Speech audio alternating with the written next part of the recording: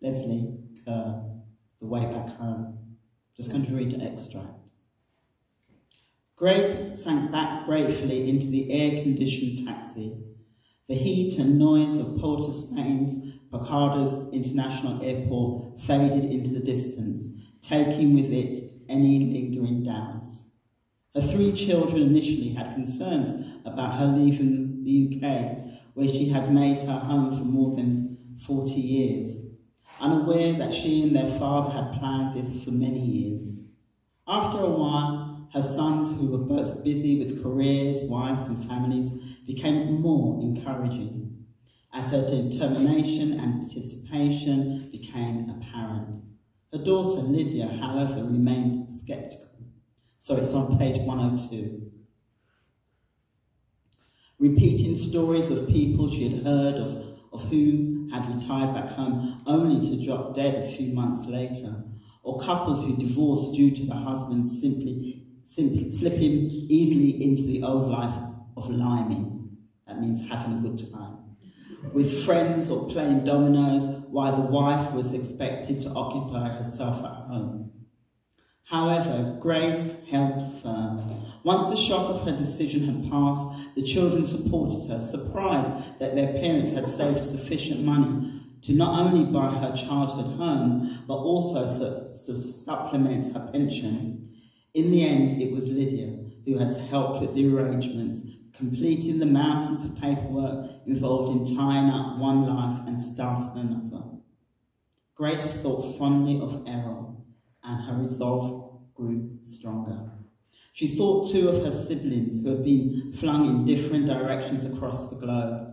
Her brother to Toronto, her big sister Gwen to New York and then Atlanta. She herself had ended up training as a nurse in a cold and friendly country, ravaged by war. This was the first time Grace had returned to Trinidad since she'd left all those years ago, mindful of her mother's instructions to make a life for herself in the motherland. Work hard, keep your head down, and don't come back, she had said to her younger daughter, aware of the limited options available in their small town. Grace knew that her mother had her best interests at heart, and when Mama had months left to live, she had moved to Toronto to be cared for by Grace's brother, determined that Grace would not come back to Trinidad. Grace listened absently to Neville's chatter as the taxi navigated the dusty roads and was comforted by his familiar patois. Her own accent had long since been diluted, only emerging during conversations to friends or family back home, when she would be teased about her more English than the Queen. Over the years, the telephone calls turned to talk of where other friends and family had moved to, as more and more people left her small town. You see this?